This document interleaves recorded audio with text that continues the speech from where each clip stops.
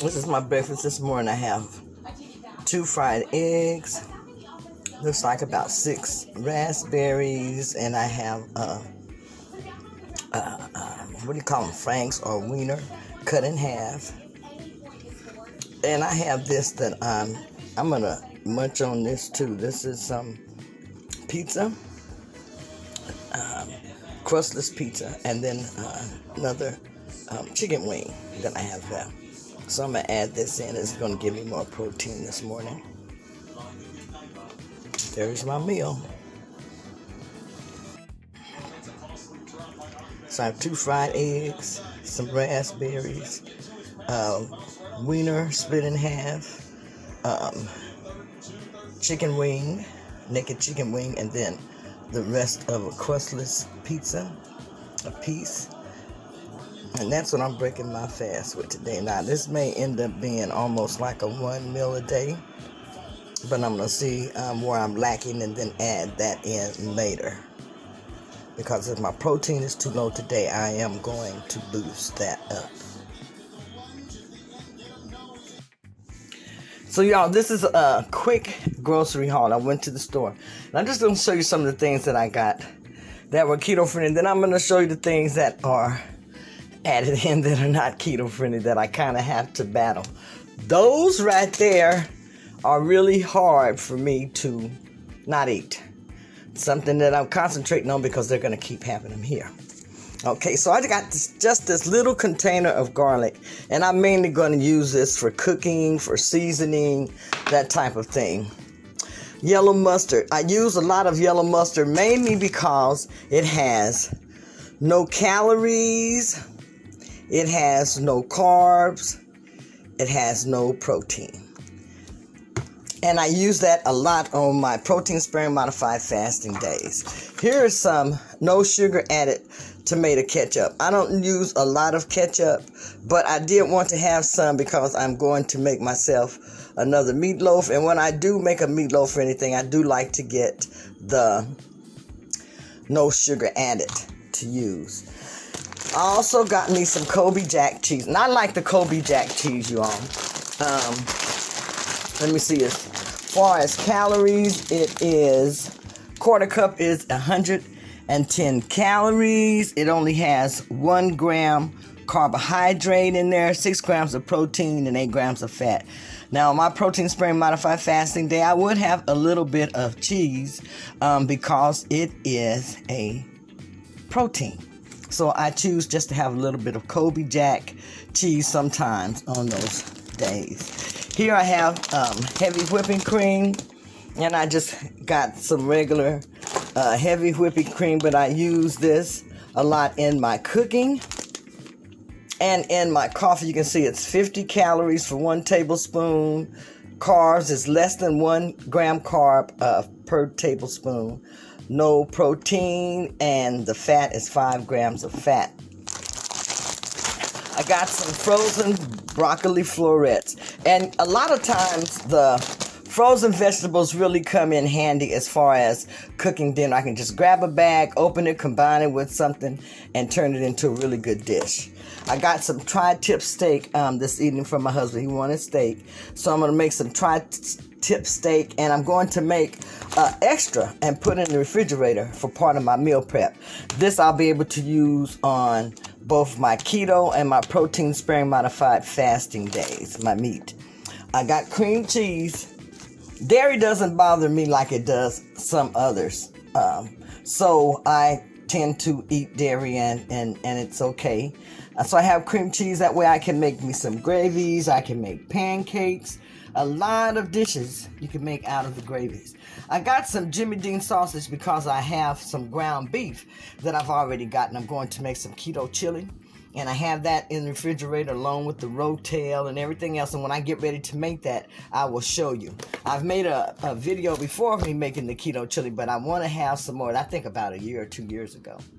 Here I have some green leaf lettuce. This is for my hamburgers and for my tacos or anything that I might want to wrap. I'm going to be using lettuce leaves mainly this week.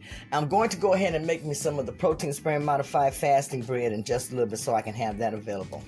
Here I have my avocados, and then I got me just some of the regular Miracle Whip mayonnaise. And now normally, you know, you'll see me with the Primal Kitchen avocado mayonnaise, and you'll see me with the Primal Kitchen what is that, ketchup and different things. But when I can't afford it and I'm on a certain budget, these items work just as well. Okay, just a minute, let me finish this. Here I have my organic white mushrooms, and I like to eat mushrooms a lot, especially in the mornings for breakfast, or put them in my gravies and cook them with my meats. This right here, the seasoning blend, this is going to go into my chili when I make it. And I just use this for seasoning, and it really saves as far as cutting up things like onions, celery, peppers, and everything, just to get it already diced. So this is a quick grocery haul that I have here. You can see the peanut butter cookies.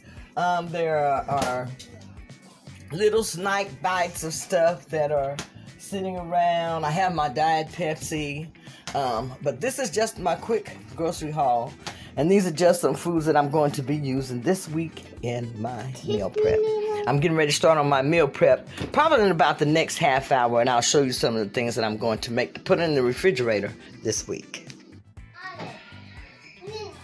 We got the Tostitos, we got the Little Bites, we got ramen noodles, we got Nutri-Grain, we got the chips. These are just some of the extra things that are sitting around. We have a lot of things that are stuck in the cabinets, juices, and different stuff. So I really have to put on my willpower to get through this.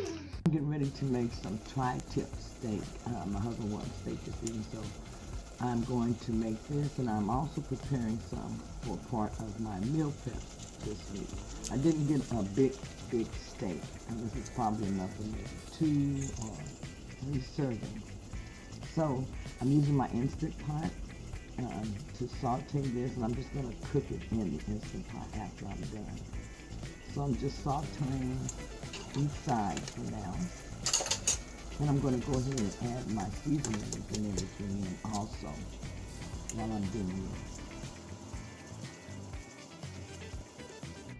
it. As I say, it's always good to prepare something in bulk for a meal prep and have in the refrigerator. Choose a meat that you like, or protein that you like. Cook it and have it just readily available. You don't have to make anything fancy. Remember, you want to keep it simple and eat things that you like. Eat foods that you're used to eating. Most of the time, a lot of these foods just have to be cooked differently in order for them to fit into your diet plan. And that's saying use different cooking oils. You don't want to use vegetable oil. Use something like avocado oil or coconut oil. What I'm using here is coconut oil in order to saute my meat. So you can find some good oils to cook in where you won't get inflammation and different things like that in your body.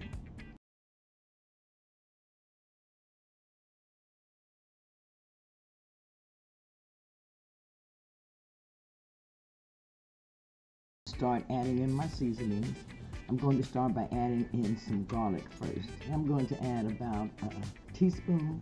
Now you add how much garlic or seasonings that you like. You season to your taste when you're cooking your food.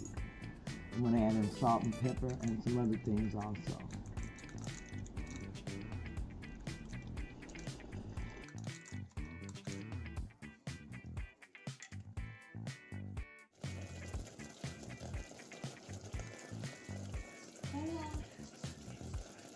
So I'm making dinner, but my daughter is making something called rotel, and that looks like nachos to me, and I want some. So what I did was make a trip down the street to the store because I know they have protein chips. Now these are keto friendly, you guys. I'm doing total carbs, and what I remember is the total carbohydrates on here is only 5 grams with a dietary fiber 1 gram, but I don't do net carbs. Amount per serving is 140 calories. And like I said, fats 6 grams and protein 18 grams.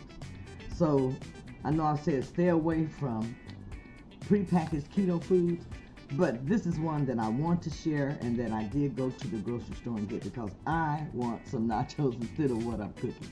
So I'm going to put the food that I have. My husband is going to have that because he doesn't really like nachos. And I'm going to have some of these nachos that she's making because I've looked at everything that she's put in there and it is keto friendly. However, I don't just want to eat it like on a bowl. Don't these nachos look delicious? I even added a little bit of sour cream and just a little bit of salsa to top mine off, and about a tablespoon of jalapeno peppers. I am going to enjoy this. I haven't had nachos in such a long time. This is my husband's meal. It was so delicious also.